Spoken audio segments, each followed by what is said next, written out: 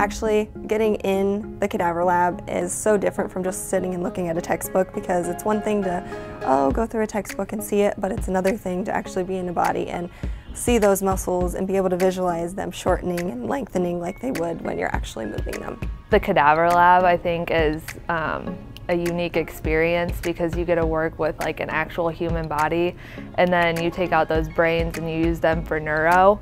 And I think it's just a lot different than seeing a body in a textbook, like a stereotypical body, because all bodies are different.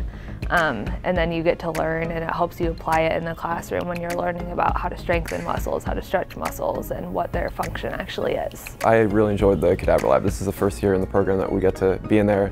And so you're able to see not only like how muscles work, but there's a lot of different bodies in there too, so we're able to see some muscles are differently, bigger, smaller, and different people, so it helps you to kind of visualize what muscles do as well. My standout experience would be being a teaching assistant in the cadaver lab.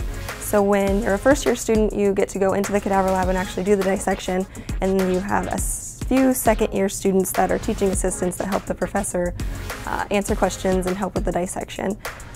So I applied to be a teaching assistant because I wanted to kind of give back to the program, because my teaching assistants were so great and really aided in that learning experience. So I really wanted to give back and hopefully help the first-year students as much as my second years helped me.